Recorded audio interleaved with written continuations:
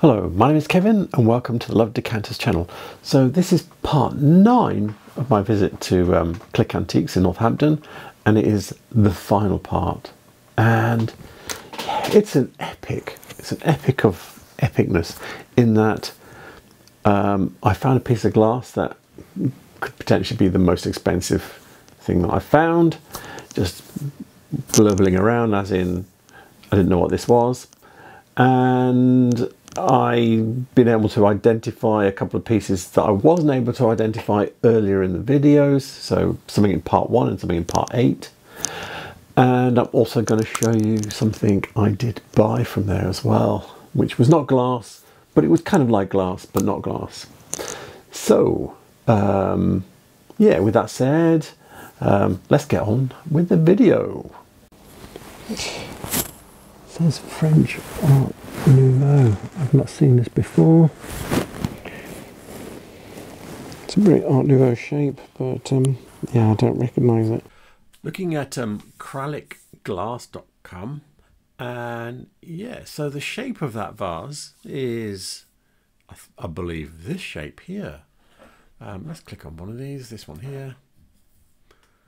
I don't know.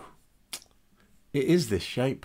They're not all exactly the same. If I click that one, like this one here, this one's probably closer, maybe, because it's a little bit shorter, but this top piece is the same. Yeah. So I think it's acrylic. Acrylic do, even in these, you got 4 examples of this hyacinth shape, and you can see, look, they're all very different from each other. Look at this one. And then you've got this one which has got metal fittings on it, and another completely different texture. So it's not, wouldn't be unheard of for them all to be acrylic, because, you know, although these are all very similar shapes, not exactly the same, and the textures on them are very different from each other. So I think there's a strong possibility it's probably sort of like circa, you know, 1900 is how you'd probably put it, and that it's made by acrylic. There are some other interesting bits and pieces of glass. Medina, Phoenician. Let me see. Oh, I need to scroll back out again. There we go. Got Medina seahorse, typical shape this time. Phoenician vase. Right. Signed and sticker. Never seen that before. Little Medina bird. That's quite cute. Metafa vase. Not seen that ID'd before. Metafa fish. Usually the very stripy things are Chinese, but not in this case. But this is interesting, and there's 2 pieces by this lady. I think Iwe Wozniak. See if I can get in there. Hang on, I know. Zoom. Polish glass. That is very interesting. I will try and find that. There's a few interesting bits in that clip, and I'm going to start with the Medina glass bird. And yeah, so this is one with a label on eBay for £18. Buy it now, which seems, yeah, that's okay. And then there's this one which is on Etsy. It's sold. This is actually closer. This pattern here is closer to what we were looking at. Yeah. So, and then interestingly, I found these, which this pattern on this one is even closer to what we're looking at. But it's like a 2-in-1 bird. It's 2 birds squished into one. Hang on. If I show you underneath, you can see it's signed, but you can see it's like 2-in-1. So yeah, as I've not seen these birds before really, or I've not noticed them anyway, but I'm going to be keeping an eye open for them for now, just to see how common they are. But yeah, they're quite cute. I think I'd have spotted them. So nobody, I mean, everybody knows it's Medina. This one gives you a massive blurb about Medina, but nothing specific about this bird. So yeah, it is what it is. So I thought the next thing I'd look at that was there was this Mataafa fish, because I've not seen one of those before. And looking on here, they're not that common either. Yeah, because there's a few here on eBay and Etsy. If you go scroll down, there's like one there, and that's where it ends, it seems. So yeah, there's not loads of them floating around. Sorry, that's not a. Anyway, just thought I'd look at some prices. This one's eBay, buy it now, £16. This is the closest one to what we were looking at in shape and form. It's £12, buy it now. So they're not expensive things. I did try to look at sold ones, and yeah, this confirms that they're not common. They're just not there. So yeah, that's the next thing. So those Mataafa fish, not common fish at all. Not valuable, because unless people start collecting them, they're not going to get valuable. The last piece from that clip I was going to look at is this that vase at the back, the brown one with the patterns in it, by Iwa Warizniak. I presume that's how you pronounce it. I'm not going to say it again. Anyway, she has her own website, and she's a lecturer in fine art and glass making, I think. Ceramics and glass. And she's living in Essex. She's from Poland originally. It's given all a little bit of a background on her here. This is her own website. Got a little contact here. There you go. Tells you where she is. She's got a studio in Essex, and she's teaching at a couple of universities. And yeah, it shows some of the work that she's doing now. And it appears to be cast, and it's not cheap. Look at this piece here, Crossing the Rubicon. Sand cast glass, ground and polished, blah blah blah. £2,400. Another piece, private collection, doesn't say. But yeah, the only piece that's, oh, there's another one, £2,400 for this piece. So looks like some of her special pieces make big money if she's actually selling them, but some of these are sold, it looks like, because it's saying they're in private collection. So she is actually selling things. So yeah, very interesting. This is all individual stuff. I'm not, from my point of view, that's not what I'm about for this video, for these videos. I'm trying to show you things that you can find. But yeah, I mean, if we go back to the top, she's got cast glass, fused glass. Then she's got courses, so she's teaching, and you can get yourself on a course. Exhibitions. So yeah, she's an active artist, and £35 seems very cheap for something that is probably real art glass that you're not going to go out and find another one, because it's not from a factory as such.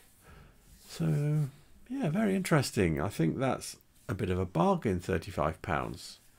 But I don't know what its real price would be, because it's a one-off. Yeah, that's the problem you have. Bargain, how much? Would someone buy it? Blah, blah, blah. Yeah. But anyway, it is interesting. This lady's still out there. She's active. She's making glass and doing all sorts of weirdy, arty things, but not vases like that, not blown pieces. So interesting.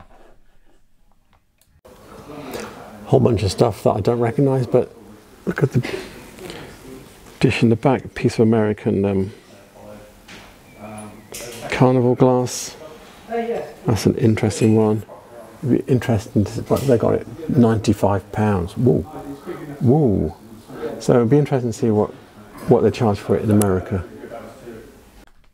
So I found the plate here on David Dottie's Carnival Glass website, and here it is. It's peacocks. I think it's actually peacocks on a fence or something like that, by Northwood. Here it is, peacocks on the fence. So peacock bowls have been faked. Anyway, I found it here. I think it's this one. Yeah. So here it is. It's $300. Does he say how old it is? No, he doesn't. So most of these are early 1900s, though. That's what he normally says. He says it's very highly collectible. Now, £95 is the most I've ever seen for a piece of American carnival glass in the UK. Seems a huge amount, but it is quite nice. $300 in the States, so it's about $100 in the States, so it's a third of the price that's on here. Still, normally it would be even cheaper than that. Normally it doesn't seem to matter normally. You know, something like that would be like £20–30 at most. So yeah, it seems strange, but yeah, it's £95. But if you were going to sell it in the States, if you put it on eBay, you might get more for it, because it would be worth shipping it to the States if you were going to get 95. If you could get your £95, put the postage on top, and it would still be cheap in the States. Filming in here. Hopefully my battery's not going to die before I finish. Got a couple of pieces that are interesting. This yellow one here with a black rim, this orange one with a white rim. They look quite interesting. I think they're Czech, and I will go through some of my through the Kralik website. I think they might be on there, and we'll see if we can pull out who made those. Looking at 20th century glass here, and yeah, so the orange vase with the white rim, we'll look at that one first because it's here. This is exactly the same shape, and they're saying it's a known shape made by Franz Wald. I'll just go in and have a quick shufti at it. Technique developed by Loetz around 1914. He's not giving an exact date, but it must be post that. And then more pictures. No, that's the pictures we've got on this one. You can see it's actually cased. So it's clear over orange, because you can see a clear bit at the bottom there. And then you've got this white rim. Now, let me go back a page. The yellow one with the black rim was a different shape. As we go down, dun, dun, dun, dun, dun. Yeah, there's a lot here. It's like this one here. It just comes out to the bottom like this. However, for this one, yeah, he doesn't know. He's saying probably by Welz or Kralik. So yeah, it is what it is. And that one is saying 1930s. So anyway, so they're both Czech. One of them's definitely Franz Welz, and the other one is a Welz or Kralik. So there we go. Another piece of expensive American carnival glass here with a butterfly on it and tulips. Never seen that before. He's looking for £75. It'd be interesting to see how much that sells for in America. So here we are looking at another expensive piece of American Carnival glass. This piece is £75.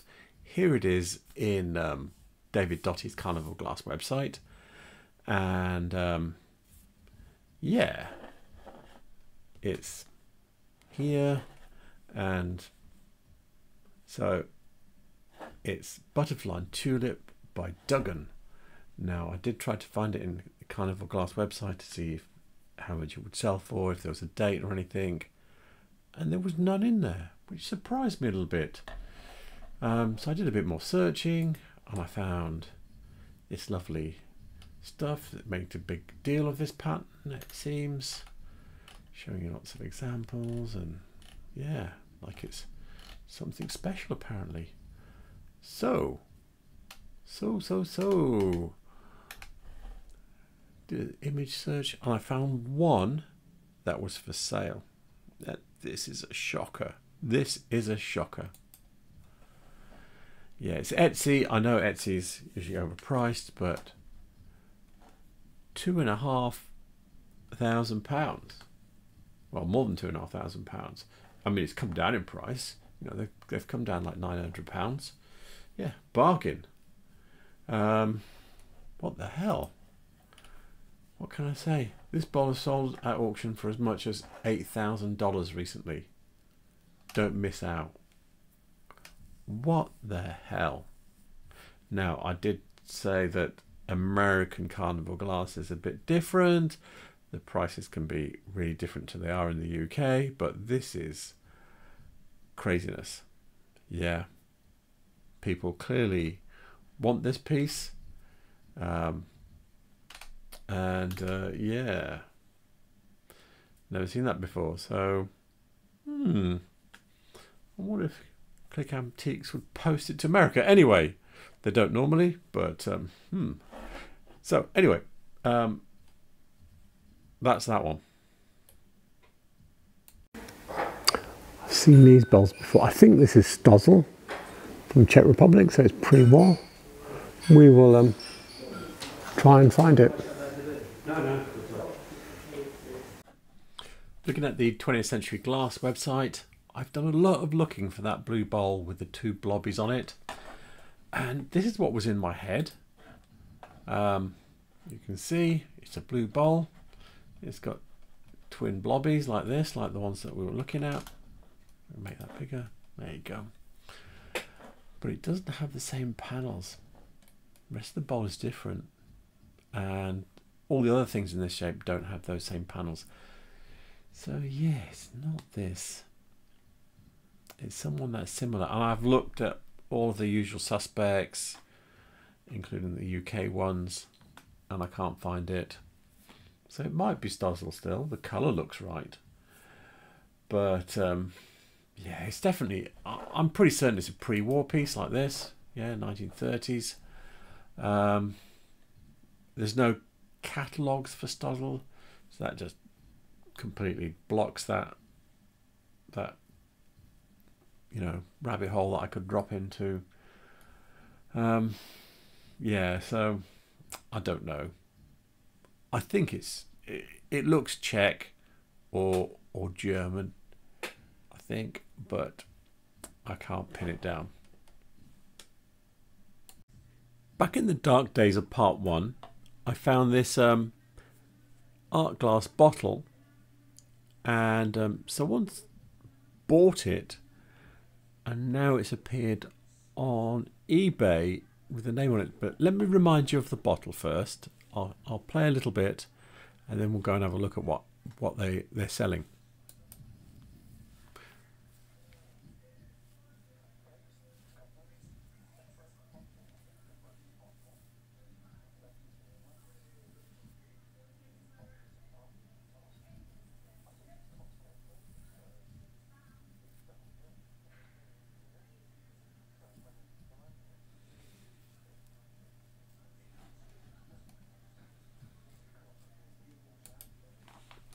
I think that's enough of that. So yeah, so let's go and have a look at what I was looking at. Here it is. These people are in Northampton, so yep. And yeah, I found there is someone who knows a bit about glass in Northampton. I don't know who they are, but they clearly do. And they've listed it as Vas Vitrium Glassworks Sweden Biomorphic Iridescent Glass Craft. Never heard of Vas Vitrium before, but dun, dun, dun, they're still going. Yes. So, and this is their website. I just punted into the art glass, and yeah, this is the section, art glass section, and yeah, they're quite a funky little number. So 25,000. Yeah, these things are not cheap. This is krona, Swedish krona. I think 25,000 is, you have to take 100 off it, I think. I'm not sure. So it's 250, I think. Or is it £2,500? I think it's £2,500. I think it's £2,500. So yeah, but these are individual items, I think. So yeah, they're not cheap. They also have things like vases. There you go. Yeah, and if you go taking a nought off these, then their prices are looking more like you'd expect them to be. So yeah, then they're not cheap, and they are still going. So at least that's something, because there's not that many of the, you know, the massive Swedish glass makers still going today, but this one is. So another piece that I've been able to identify before we wind this up is this bowl here. I picked it up and had a look at it, so you can see what it is.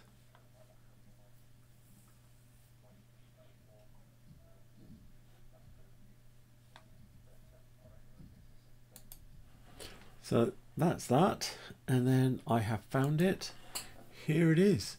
It's this is 20th Century Glass website, and it's by August Walther & Sohn, a German company made in the 1930s, and this is in a different color, but it is the same basket, exactly the same. Picture of the bottom, not really a good one there, but you can see the swirl on the bottom there. So yeah, that's what that one, it says there's a product catalogue from 1935. I wonder where that is. Anyway, that's what it is. Yeah, I've come outside to show you something. Well, out of my pit. I'm still in the house, but I thought, yeah, I don't need a clear background for this because it's not glass. And I'm going to show you before I close up the carafe that I bought. It's this one here. Dun dun dun. So this is made by Whatcom. I think that's W-O-T-C-O-M-B-E. And I believe it's a Christopher Dresser design. The actual motif on it is kind of something like a Greeky, kind of Etruscan design. Don't know if we can make it focus on that. Focus on that. There we go. So you can see they're charging round, and here's the guy that's getting fought with. He's got a couple of little rings, applied rings on the neck, or moulded, a little pouring lip. There should be a stopper for this, and it just inserts and sits in. And some of them are like a dome, and some of them are like little flat bits that go up in little smaller rings. And this will be probably from something like the 1880s. And yeah, you can see there's nothing on the base. And it's a water cooler. So the idea is that the outside would sweat, evaporate off, and so your water inside would stay cool. It comes with a little plate. That's got nothing on it either. And the idea of having the plate is that obviously the outside of this is sweating, and if it's sitting on your table, it's going to sweat into your table and make a mark. So yeah, so that's what I bought. And I'm a fan of Christopher Dresser. There's no hard association between Christopher Dresser and Whatcom. only, or Whatcom, I suppose you might want to say, I might be over pronouncing that. Only some of the stuff they were doing were exact copies of some of the other metalware and things like that he was doing for them. So everybody's assuming that he had some association. Either that or they were just blatantly copying his designs. So yeah, anyway, so that's what that is. And I bought it because I really like Christopher Dresser. If you look on my website, in the manufacturing section, there is a bit on Christopher Dresser, and eventually this will probably appear in it. So yeah, we'll go back to the pit now to close up. So I hope you like that. So with regard to the Duggan butterfly and tulip bowl, so I did take some advice on that. Right now, it has a tiny chip on it that's about 3 millimeters by 2 millimeters, tiny. But I've been told that massively affects the price. Like 95% of the price is gone. So yeah, but it's still a very rare thing, I think, because it's not in the carnival glass sold section. So carnival glass, that's where I go to look at the prices and things, the website, and it's not just the stuff they're selling today. They've got histories of everything they've sold, and that bowl is not in there. So yeah, it kind of like goes with the story I've been telling you all along about the price difference between American glass in America and here. The carnival glass, some of it can be, 20 quid here, $200 in America. Yeah, that's a big difference. So with that said, I think I'm going to wrap up with Click Antiques now. I will be going back because it's my nearest, isn't it? And so what have I got to say? Yes, all the references I use will be in the description below. All the contact details for Click Antiques will be in the description below. And please remember to like and subscribe. I will be making more videos. I need to ring someone up and ask them if I can come and visit them next week. Start a new out and about. And yeah, so thank you for watching. Thank you for liking and subscribing if you have done that, and have a good night. Good night.